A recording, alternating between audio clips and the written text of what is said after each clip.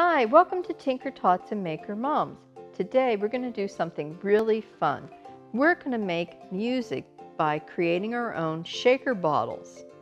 For this activity, you need to have a few things that you can find around the house. First, you need an empty water bottle. You need some paper, markers, tape, scissors to decorate your bottle. You may want to use your hands or a funnel to put the contents into the bottle. And you're going to need a variety of noise makers.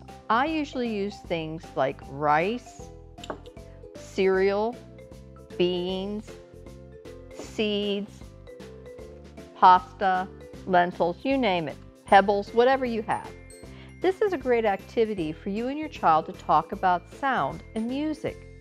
First thing you're going to do is get ready to pour things into your bottle. I usually use a table cover, and sometimes I put out a bowl or a plate to catch the extras.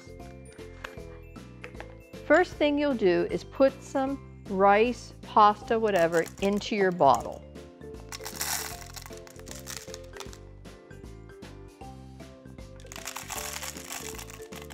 As I put it in the bottle, I listen to the sound. If you notice, I'm hearing a high, rustly sound.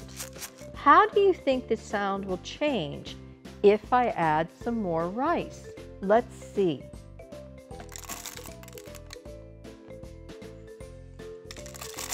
This is a good activity to do with more than one child or to make several shakers at the same time.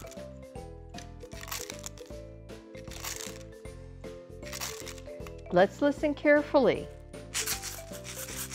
What do you notice about the sound? How has it changed? What we're going to do is to fill the bottle to make the noise that you like the best. Now maybe let's take some time and experiment with all the different sounds you can get from different materials.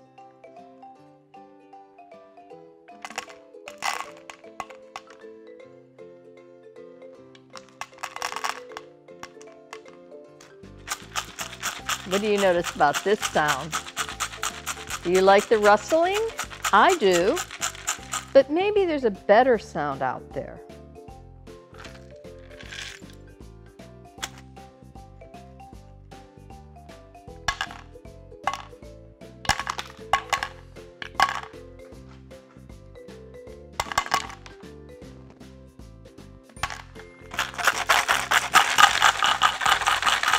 Do you like this one?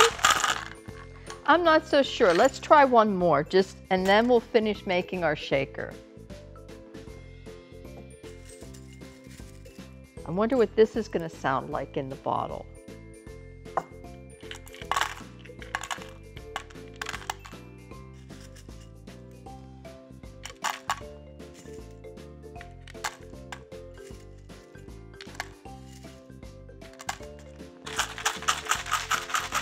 I think this is the highest sound I've heard so far. I kind of like it.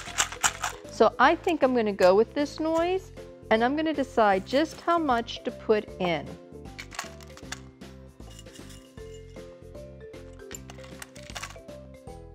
Once you have the sound you like, put your screw top on top of your bottle and give it a final shake. Yeah, I really like this sound. So clean up your work area and move your other noises away. Once I have my paper cut to the size of my bottle, it's time to decorate. I can use crayons, markers, colored tape, you name it, to make it pretty.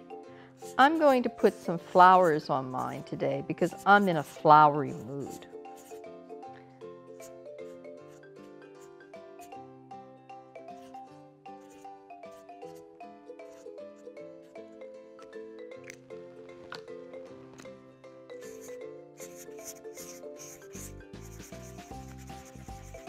Next I'm going to do is tape it to my bottle. Now I can do this by taking a piece of tape and putting it on the paper and then taping it to my bottle and wrapping the paper around and then taping the other side.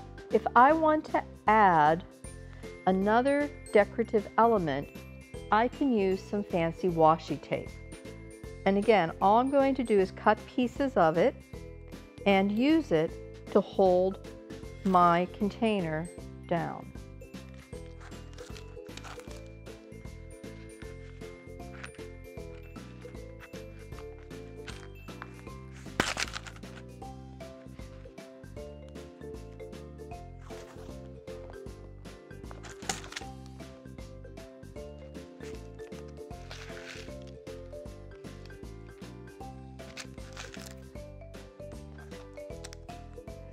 Now the fun part begins. I can take my shaker and I can play it a couple ways. I can shake it this way, I can shake it this way, but I can shake it all around. So normally when I'm with my nieces and nephews with the shakers, we put on their favorite song and we practice all the different ways you can shake. I can shake right, I can shake left, I can shake high, I can shake low, I can do a trick shake it all around. And I practice shaking to the rhythm of the music. Shake, shake, shake, shake, shake, shake, shake it up, shake it low, shake it high, shake it around. Your child will have a lot of fun jamming to his favorite songs. If you want to have a more interesting element, make several different bottles and practice making your own music. You can make your music by putting your bottles in a row from the lowest sound to the highest sound, and then practice shaking different ones in order. If you want to share your song with your friends, give each bottle a number and then write down the number that you played. So if this was number 1 and I shake this first, I'd write number 1. If I then went and shook bottle 4, I'd write a number 4. So your friend can play your song. 1, 4. There you go. Thank you for coming to Tinker Tots and Maker Mums today. I look forward to seeing you again next week. Bye-bye.